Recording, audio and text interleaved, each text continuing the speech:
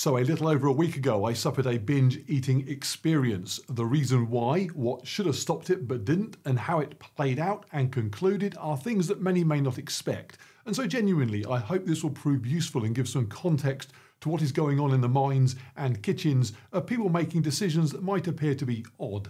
And that's useful because when people make odd decisions and others think they know why, but are wrong, it doesn't help anybody.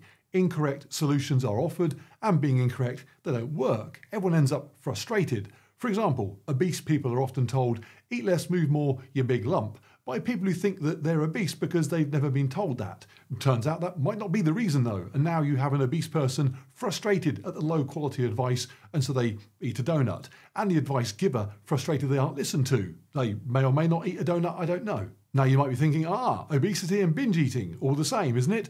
No, I have been an obese binger and a fine figure of a man binger, so not the same at all. Talking of me, I should say I'm no expert in anything really, other than me, so all I do here is describe that. Also, I'm not looking to make light of this topic. This is not a look, I'm eating lots, how fun video. I've made those videos, this is not one of them. That's good.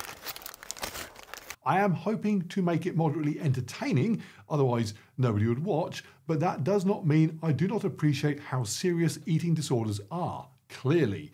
So please do not leap into the comments section saying you don't get how big a deal this is. I do. I have broken enough pieces of furniture by using them as pieces of furniture to understand the severity of the situation. And I've been told I'm lazy, greedy. Do I know how much that chair cost?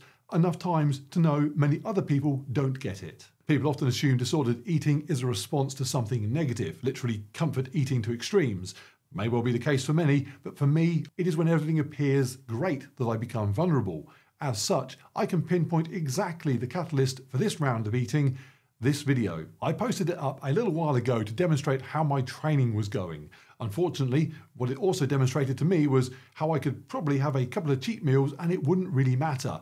Look at that quad development. What damage would a few pizzas do? And so, having planted the seeds of temptation with that video, I then watered it copiously by filming a couple of other videos demonstrating how beautiful I looked in slow motion and how powerful I looked on a rowing machine. Before I knew it, I was thinking I could eat what I like. And then my wife, Jenna, went away for a couple of days to spend time with friends, and I was left alone in the house, full of food, 3 dogs, none of them properly able to articulate the message, no, do not eat that. So if that seems a strange way to transition from being in really quite good shape physically and mentally to being ready to commence a 24-hour period of self-destruction, I know, welcome to my world.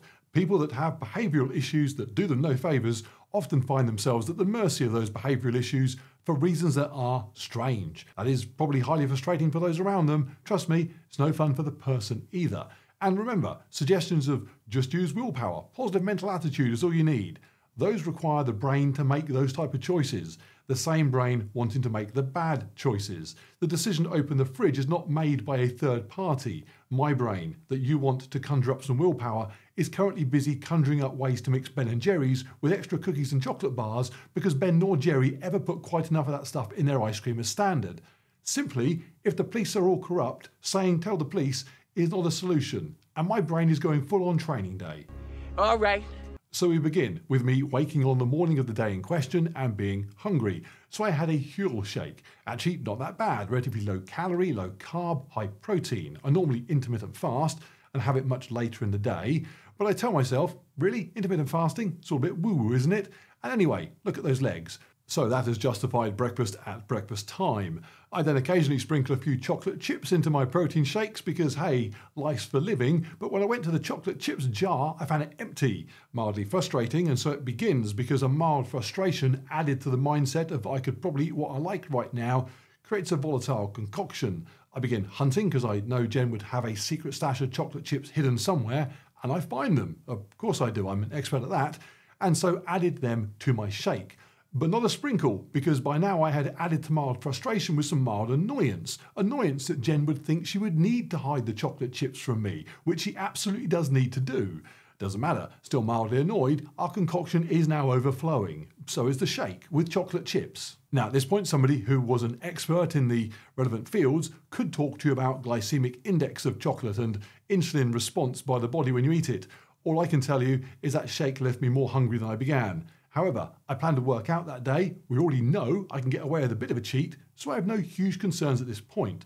I grab a giant packet of crisp and come to work in the office. Within 20 minutes, I'm back in the kitchen because when I grabbed the crisp, I noticed a packet of party rings, but it's the only thing left in the special treats basket, so once I've eaten them, there's nothing else to have. What harm can it do?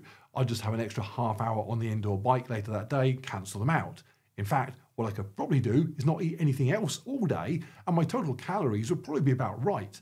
I might have consumed them all before 8 AM, but hey, calories in, calories out, it's all that matters. Party rings consumed. The good news is I am now full up and so can work for at least 45 minutes before I realise I'm not full up at all.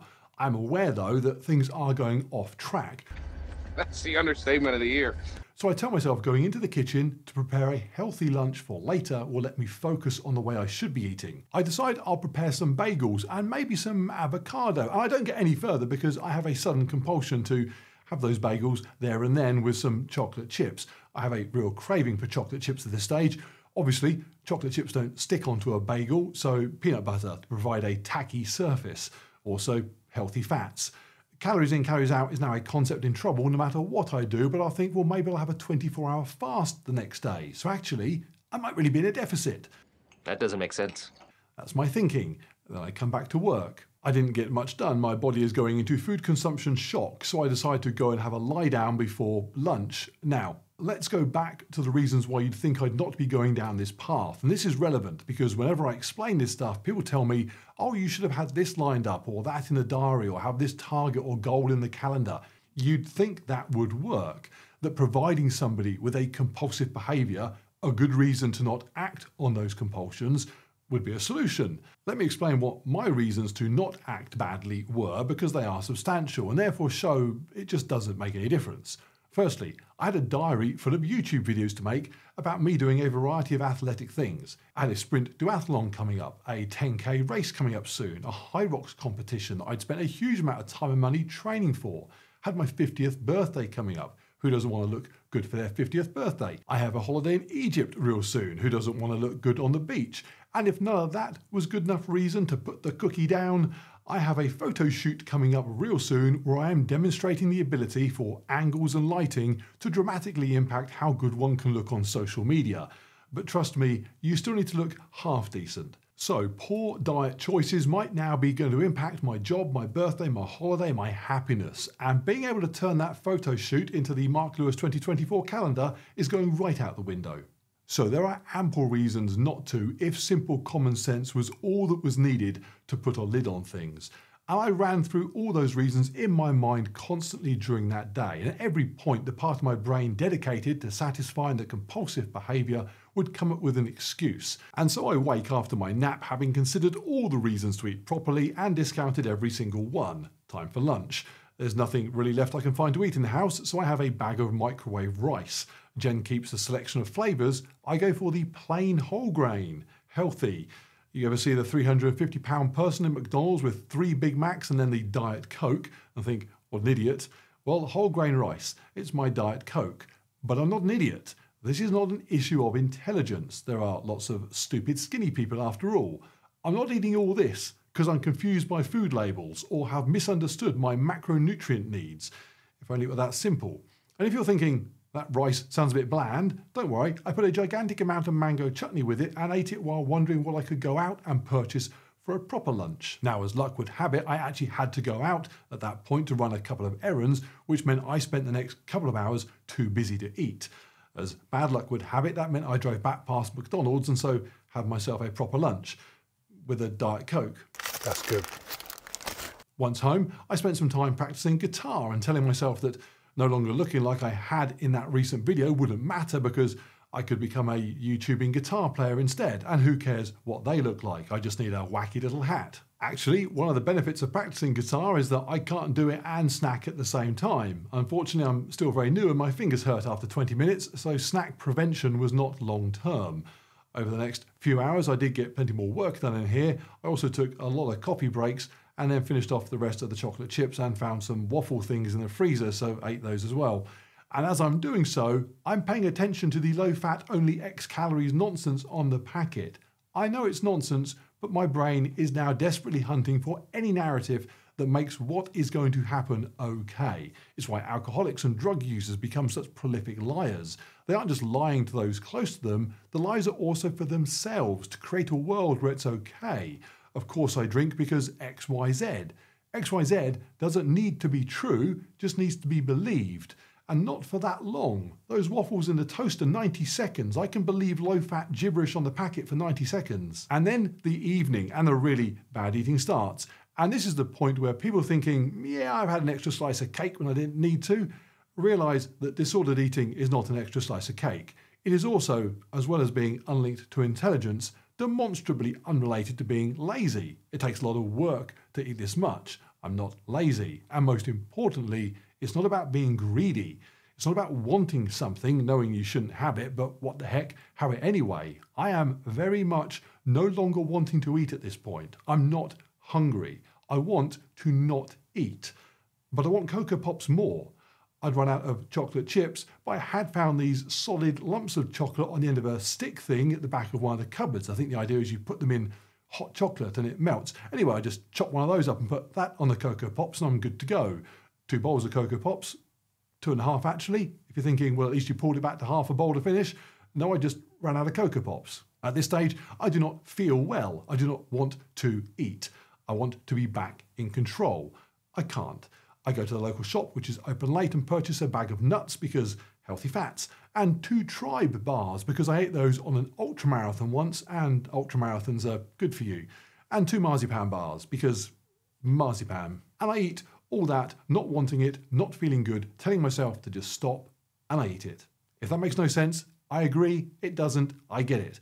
I can have a glass of wine and stop there. So seeing someone drink themselves to divorce, job loss, hospital makes no sense to me, except it does because I understand the impossible task of self-control when your brain is going full Denzel. Oh, what a day.